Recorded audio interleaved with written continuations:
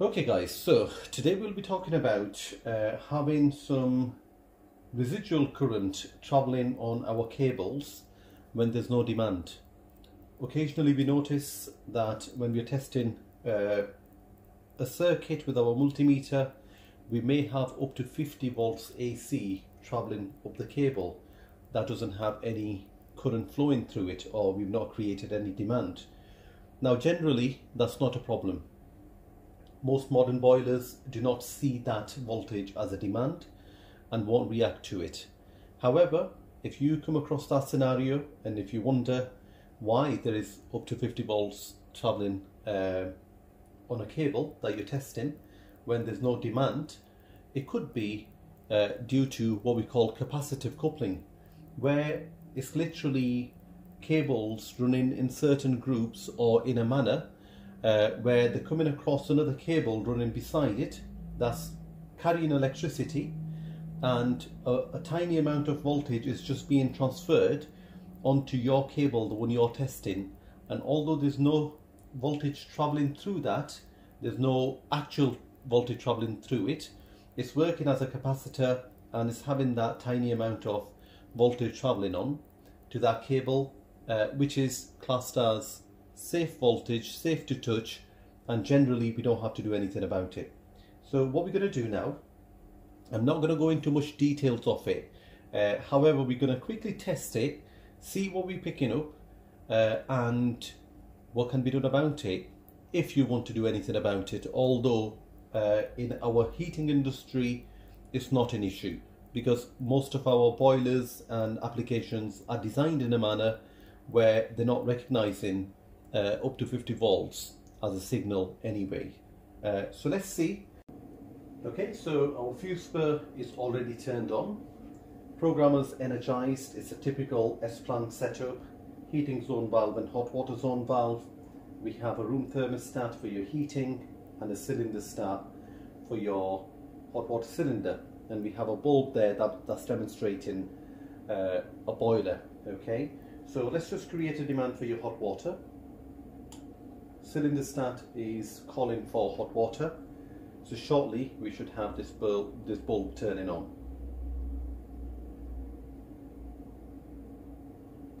Okay, now that demonstrates that our boiler and the pumps just come on now. Okay, so if we want to check voltage using our multimeter set to AC voltage reading on the signal cable that's coming to the boiler and neutral, we have 237 volts AC, which is absolutely fine. That's how we expect it to be. So let's just turn this demand off. Okay, demand's gone off. Let's just make sure there's no power traveling here now. So we have around 27, 22 volts and decreasing. Let's just check that against earth as well. Ooh, 90 volts and decreasing, 90 to 91 volts and decreasing. So anything above 50 volts is considered dangerous. Okay, now occasionally it happens as I mentioned due to capacitive coupling. Other times the actual load you have, which in our case is a bulb, does store some energy, some voltage, and sometimes it backfeeds that as well depending on how it's manufactured. So let's see if it's reduced now. So still 97, 96, but as you can see, it's counting down. Okay, so let's assume this reading was up to 50 volts AC. Let's just double check it with the neutral. So as you can see, with the neutral it's reduced down to around 4 volts AC. Let's say when we checked the signal cable against neutral or earth, it was giving us up to 50 volts AC. And this is where, if your load, like your boiler for example, is reacting to that 50 volts AC, now we need to do something about it. As I mentioned earlier, in the heating industry, it's unnecessary because our appliances are not designed to react to 50 volts or up to 50 volts on a signal cable. But if we have a fault scenario and we have, let's say, up to 90 volts, 100 volts, 120 volts traveling on a signal cable, then appliance may detect it as a signal. When everything is turned off or in closed position, appliance is recognizing that as a signal. How do we eliminate it if we needed to eliminate it?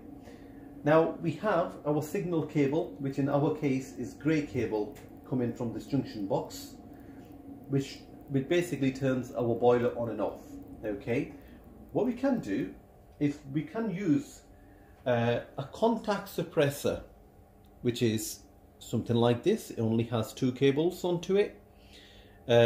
You can basically class it as a bleed resistor. So it works as a bleed point for that voltage that's traveling through these cables currently unnecessarily. Okay, it's not required, it's there, and we can get rid of it if we wanted to. Okay, so as you checked that the voltage was around 90 volts earlier, let's just double check it to see if it's reduced now. Around 97, 96, so still the same. And one thing I can guarantee you, that if we remove this bulb, this voltage will reduce. Okay, let's just double check it. So I've removed the bulb. Let's see. 36 volts AC, 35 volts AC. Okay, so now it's safe to touch voltage there. So this is the culprit in our case right now. Okay, let's not go into detail of what's happening here. However, our aim right now is to reduce that voltage from, let's say, 50 volts down to, I don't know, 5-10 volts AC. Okay, which is more acceptable in that regard, although up to 50 volts is fine as well. What we're going to do now is we can actually connect this device between signal cable that's coming to the appliance, to the boiler, and the earth point. Okay, depending on what was actually causing the capacitive coupling and the voltage travel, but we will connect it between the signal cable and the earth wire, and let's see what it does and how it behaves. Okay, let's just safely isolate it first. It's isolated, and I'm going to literally just plug this in. One side of it in with the signal cable,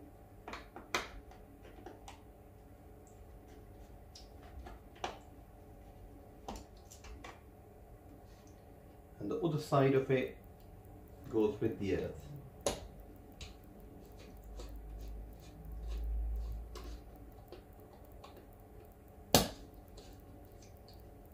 Okay, so that's connected to earth, and as you can see, it's literally 2 cables. One's connected to the signal cable as close as possible to the boiler, and then the second cable is connected to earth point here. Okay, so let's repeat the process. Let's just turn it back on. Let's create a demand for hot water again. Now in a short while we should have demand on the boiler. Let's see.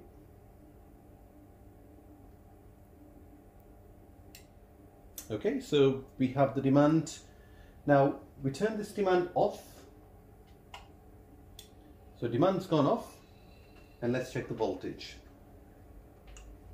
So same again, let's just quickly try between live and neutral, around 65, 66 volts there, because we are suppressing it against earth here. But if you remember, on earth we had about 97, 98 volts there. It's down to 6.3, around 6 volts AC. Okay, now you won't have it against earth and neutral at the same time.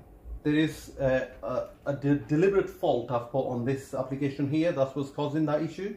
But normally you will have it against live and neutral. Okay, so you literally put this device between live and neutral, and that will reduce it between live and neutral, so you're not going to have many volts traveling on your signal cable. Okay, so as you can see, there's not much traveling now, because this contact suppressor is actually doing its job, and it's basically working as a bleed point, so around 6 volts. Against neutral, it's around 66 volts AC, about 65, and that's reducing as well. But if I remove the leg from the earth point and connect it to the neutral point,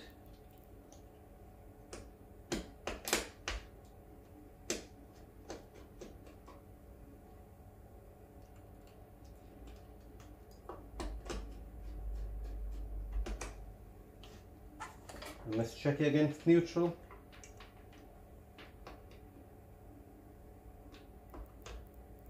As you can see, there's literally nothing there now.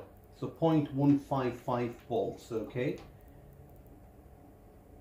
So yeah, that's what it's designed to do. As I mentioned at the beginning, we don't see these kind of contact suppressors or bleed resistors in our heating setup.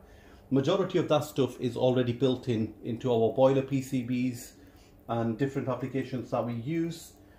So we don't really need to use these external stuff. But just in case if you wondered or somebody suggested to you that you can use these things, that's how to plug it in or to kind of wire it in. That's how it works. But I don't think you will require it as a heating engineer or as a gas engineer really. That's all for today. I hope you enjoyed the video. If you have any questions, as always, leave a comment below and I'll try to get back to you. Don't forget to like and subscribe to the channel and press the bell icon so you don't miss our future videos.